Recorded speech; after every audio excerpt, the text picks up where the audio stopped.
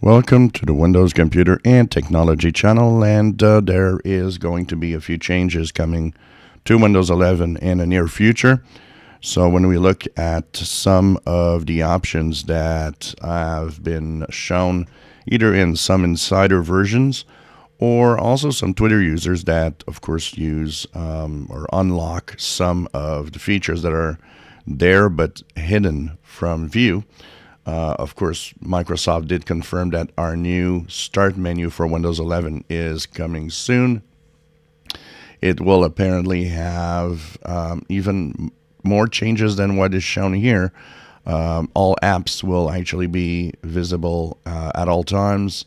And of course, all sorts of different views will be available, like category as you see here, but really a complete revamp of the Start menu. So hopefully this is going to please some of the people. Of course, if you have a phone and phone link, you'll have a side panel with all that information there.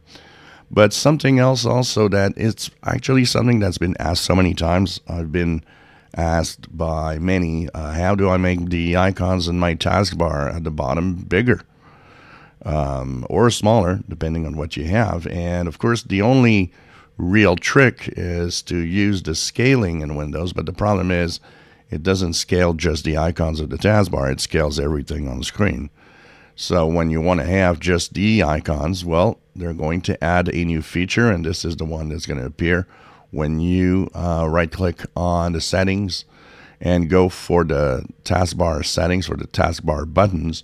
You'll now have show smaller taskbar button, always, never, or when taskbar is full. So there's going to be kind of a way to adapt the icons in size depending on how many are in the taskbar and so on. So this is kind of, there should be more options than this, I think, but at least it addresses partly some of the questions that people have been having. So, just took 3.5 years for this to happen. Nothing, long. So it's just the way that it is.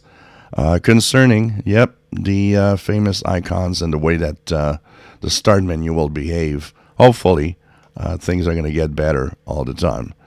If you enjoy my videos, please subscribe, give us thumbs up. Thank you for watching.